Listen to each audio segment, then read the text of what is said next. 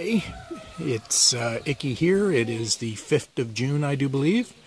And I have been picking away slowly at the barn here, and I'm now ready to start putting the roof on. So it's calling for rain the next couple of days, but it's currently just slowly spitting, so I think I'm going to take this opportunity and start hauling over the 2x6s I need for the rafters. So they're over in the log clearing in the back of my truck where they've been all year. So if I get them hauled over today, I will call it successful. So if I'm going to get it done, I better get started. Later, folks.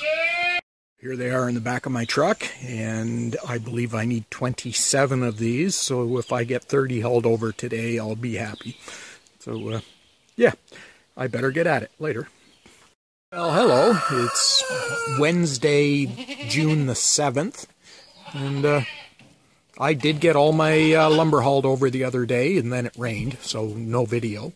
And today I've been cutting rafters. So I believe everything is cut and laid out and ready to go. So to be honest, I'm just got these sitting out in the sun, and hopefully they'll dry out a little bit, because they are beastly heavy.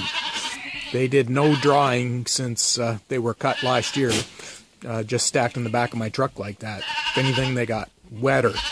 But it was actually even difficult to mark them with a pencil. Just they're that wet that the pencil wouldn't leave a mark.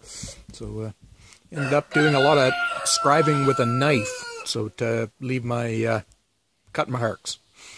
Anyways, I'm getting yelled at by the goats that it's time to do my evening chores. So I will wrap this up and bring you back tomorrow. It's the journey, not the destination, and we've had a lot of rain in the last couple of days, but it's been a good journey. Later, folks.